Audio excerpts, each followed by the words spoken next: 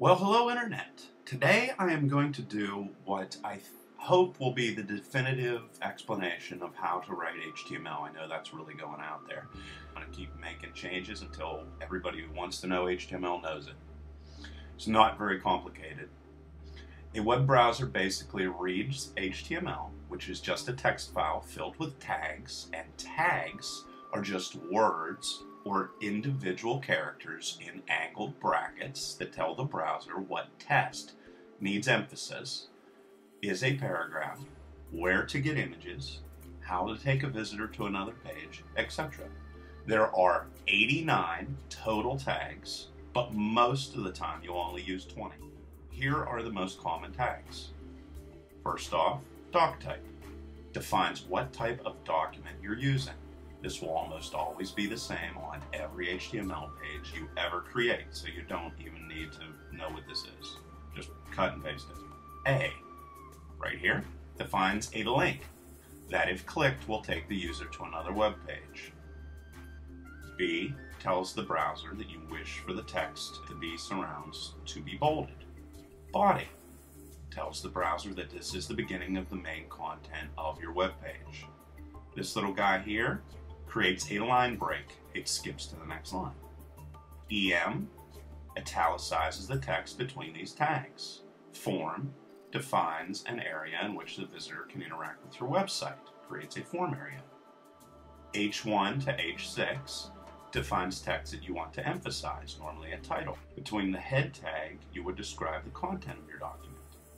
HR draws a horizontal line on your web page. HTML defines the beginning and ending of your HTML page. IMG tells the browser you want to insert an image. LI defines an item in a list you wish to bullet. OL tells the browser an ordered list is about to be defined. P defines that a paragraph of text is being defined. Table defines there's a table. Title is where you put the title of your web page, and UL tells the browser that an unordered list is to be defined. And that is basically all you need to know about tags in HTML. I'll cover all the tags in detail for completion reasons throughout the rest of this presentation. First off, here's the doc type that you would copy and paste into your web page. This starts off every HTML file. Then, the way I have this set up, these are what are called block quotes.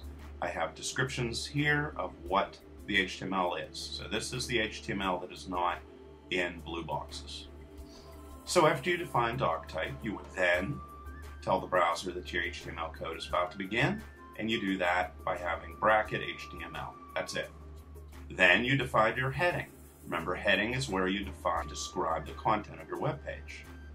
Then this line, again, copy and paste, tells the browser what language you're writing in. This area here, the style, will define any changes that you want to make in regards to style. For example, I'm telling it here that I want everything that is enclosed in H1 brackets or tags to be the color red.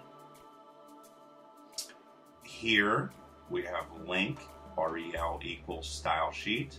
This tells the browser that it should go pick up this file and style all of your text based off of what this file tells you. Again, this is something that will be covered in a Cascading Style Sheets tutorial coming up. This is where you would provide a description of what is on your web page. Here is where you would define any keywords that you wish to associate with your web page. Meta name equals keywords, content, fill in the keywords. Here you would define, if you like, the author of the web page. Title is where you would provide the title of your web page. And obviously you would want to put a closing tag at the end of the title section so that the browser is aware that the title has ended. And you always want to put a closing tag. Here is the closing tag for your header section of your HTML file. Now we're going to tell the browser that your content is about to begin.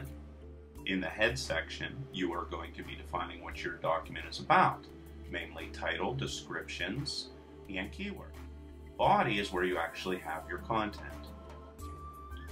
You would open up that with the body section. Then we're going to have a heading. This is again another tag. And you can see here examples of an H1 header, an H2 header, an H3, the whole way to H6. Again, just to close the text within the tags. This is an abbreviation tag. You can see what it does right here. When I put my mouse over top of the abbreviation tag, it puts a little pop-up right there. This is what is shown when somebody puts the mouse over top abbreviated link. The acronym does pretty much the exact same thing. As you can see, this is displayed when a person puts a mouse over it. This is what shows up. And this is what the tag looks like if you want that feature. You can see here, I used this B tag or bold tag to bold the text. I used the big tag to make the text bigger. Block quote. This is actually a block quote. Normally, however, block quotes are just indented, but I have a style for my block quote. We'll go over that in the Cascading Style Sheets tutorial. If I want to center text, like I did right here, I would just place a center tag around it with a closing center tag. Want to draw emphasis or to italicize text, I would use the EM tag. If I wanted to draw a horizontal rule, I would just type in HR / in a closing bracket. Here's another way to italicize your text with the I tag. With the P tag, you can define a paragraph. With a Q tag, you can define a quote. If I wanted to draw a line through my text, I would use the S tag, strike through. Small would make the text smaller. Strong would make the text larger and bolded. And to finish off the descriptions of the major tags, I will show you right here, Subscript and Superscripted. And I skipped over a couple tags, but I'm going to be covering them later on in the presentation. Real quickly here, I'll go over the image tag. Basically, an image tag looks like this, and I'll show you what all of this information means. Image basically tells the browser that an image is about ready to be displayed. Source, SRC in this case, tells the browser where the image is located, and you can have this be anywhere, even on a website that you do not own. Alt tells the browser that you want alternative text to be displayed if the person cannot see the photograph. Height defines how big you want the text or the image to be, and width defines how wide, obviously. And that's basically all there is to know in regards to image tags. There are other attributes you could use, but they're considered to be in bad standing in the current world. But basically just leave it at that. So these are all that you need to know in regards to defining an image. In the next presentation, I'm going to go over all of the list tags to create different lists and proceed onwards from there. Hope this helps.